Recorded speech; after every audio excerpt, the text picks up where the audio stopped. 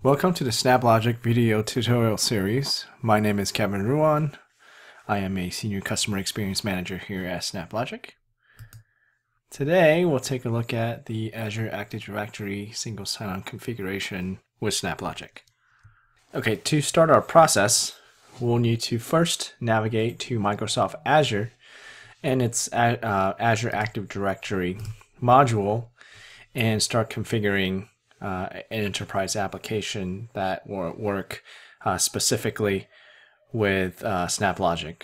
So I've already navigated into my own account. I've clicked on the Azure Active Directory, and under the enterprise application, by default, you're going to get a set of standard apps that are provided by Microsoft. But what we need to do is click on New Application here, and then we'll need to configure a non-gallery application since SnapLogic is not a featured application listed from the gallery.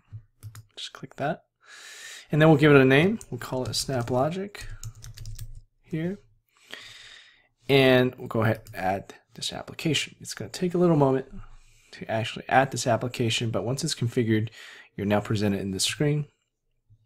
Okay.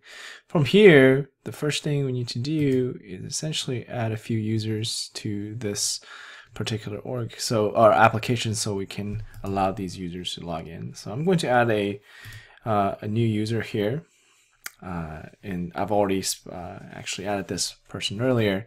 This Oregon State. This is actually my Oregon State email address, and I'm going to select this user so that I can enable this user to interface with SnapLogic as a single sign-on user. So now you can see I've actually have this user provisioned here. Next, we need to click on the single sign-on section under Managed and click on the SAML option. Okay, so Microsoft Azure actually came up with this nice new view now, this new configuration experience for configuring SAML 2.0. And what we're going to need from this screen is really this Federation metadata XML file. So I'm going to download that. And once you get here, we can actually navigate to SnapLogic and upload this configuration file. All right, so here we are in SnapLogic. I've actually navigated to the Snowflake organization. And under the Manager User Settings, click on this Single Sign-On via SAML 2.0 Configure SSO icon. And in this pop-up, we'll just go ahead and upload an IDP metadata file. So I clicked on the Open File icon, and then we're just going to select the Federation metadata XML from the drop-down, and then we're going to hit Update. So once that's completed, you'll see SnapLogic populate the IDP entity ID and then the HTTP post endpoints here. You don't necessarily have to use these, but what's important is really this SnapLogic service provider metadata file. Let's click and download this. Okay, so once it's downloaded, we're going to go and navigate back into the Azure screen, Azure console. And under the single sign-on configuration and the basic SML configuration, we're going to click to edit. And in this configuration screen, there's an option to upload a metadata file from the service provider. We're going to click that. Clicking on the folder to navigate to that particular file. On your local drive, hit open and hit upload. Okay. So this is going to go ahead and populate the identifier, entity ID, and the reply URL automatically for you, and then just hit save at this point. Okay, and now it's saved.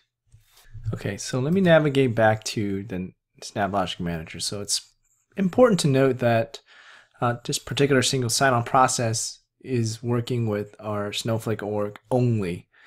If you have multiple orgs, what you need to do is navigate to each one of these orgs and upload the same Federation metadata XML in this configuration.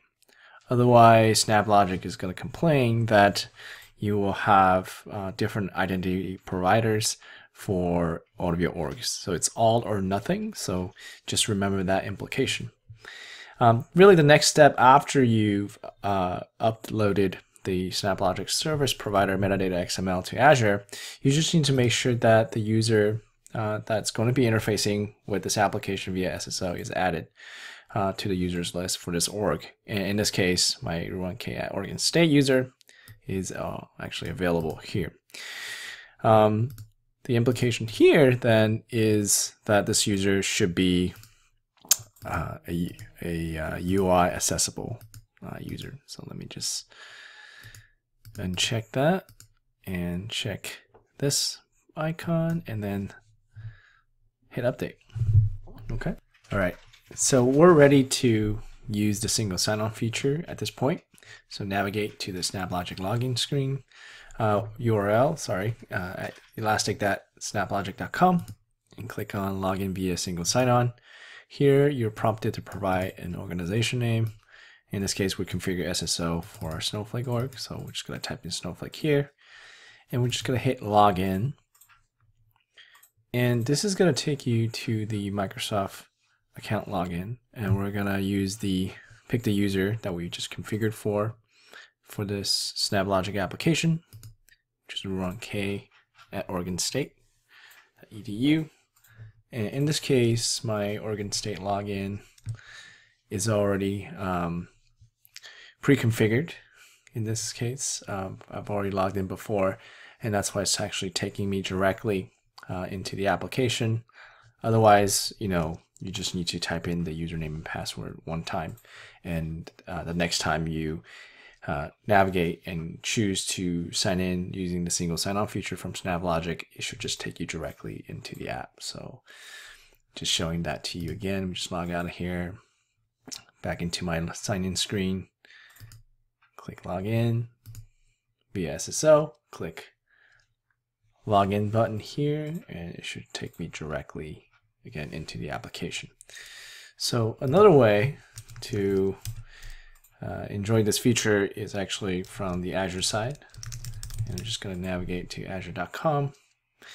Again, I'm just going to log in here, and Chrome is going to log me in automatically because it was cached.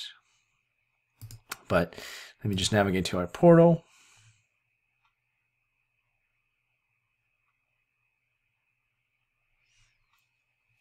And click on your username on the top right hand side and go to view account. And what we're going to do is we're just going to switch directory really quickly from my Oregon State directory all the way down to my default. Just sign in with my default. And this is my default directory, which will give me a list of applications that I have permission to access. And here I can see the SnapLogic custom application that we just configured in an icon here. You can actually change this icon to match the SnapLogic logo if you like, but you don't have to. So clicking on this icon also will allow you to navigate directly into the application, just like that. And that should be it. So if you have any more questions or if you need more information, feel free to visit snaplogic.com. Otherwise, I hope you enjoyed this video, and I will see you in the next video. Thank you so much and have a good one.